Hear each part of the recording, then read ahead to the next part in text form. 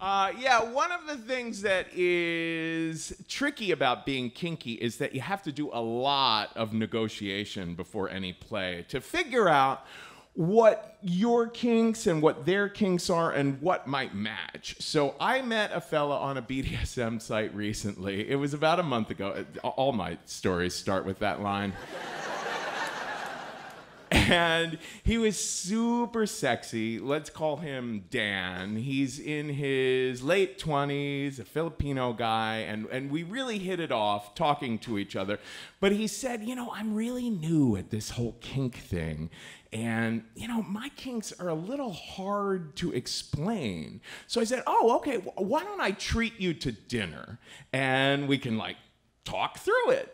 So we go to dinner, and it was just so much fun. He was instantly charming and cute, and we both seemed to like each other. And in the middle of dinner, I said, okay, now, why don't you tell me one of your kinks, and I'll think about, can I do that? Could that work for me? And then I'll share one with you. And he said, okay. Well, the first one is, there's an image in my mind. I'm in this, sub-basement of an abandoned warehouse. And it's all red light and shadows, and I'm running, I'm terrified. And then I realize I'm running from a serial killer who's chasing me with a machete. And he finally catches up to me and he rips off all my clothes, and before I know it, we're both drenched in each other's blood. And I said, oh. Okay. Of course I'm thinking, but not saying out loud, what the fuck? How am I gonna make that happen? So he's like, well, how about you? Tell me one of yours. And I said, rimming? I like rimming. He was like, oh, yeah, that's easier to do. Yeah, it is. I was like, all right, well, anyway, maybe you have another. He's like, oh, yeah, I have another. He said, okay, in this one, I'm one of the X-Men. Only one of the really rare ones. Now, I don't know comic books for shit, so if it's not like Wolverine or Halle Berry, I don't know them any, they're all rare to me.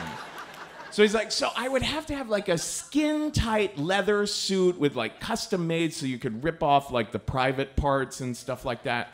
And I'm running down this hallway, and I'm terrified. And I realize I'm being pursued by another X-Men.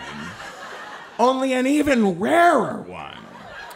And he catches up to me and he rips off all my clothes, and before I know it, we're both drenched in each other's blood. I'm like, okay. He said, what's one of yours? I said, pee? I like pee.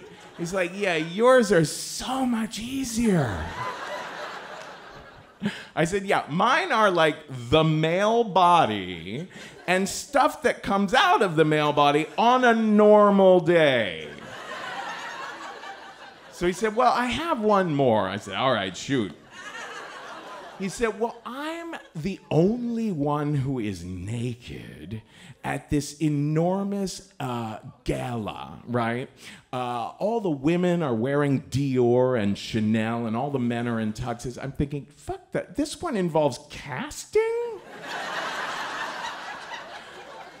He says, I'm naked, and they're all clothed, and I'm serving hors d'oeuvres, and at some point, they all just realize that I'm the naked one there, and they turn on me, and they all start chasing me down a long hallway.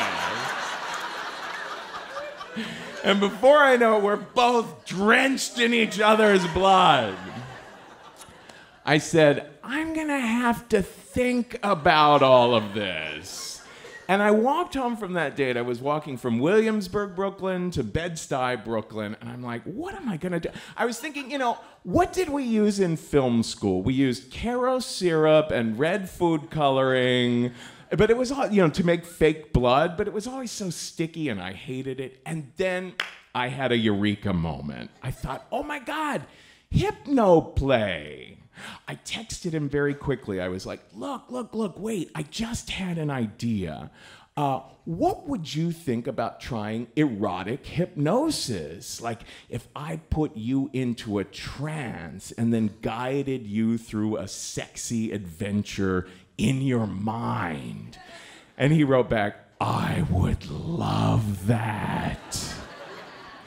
So I bought a couple of erotic hypnosis books and I am currently studying them. They're back in my hotel room.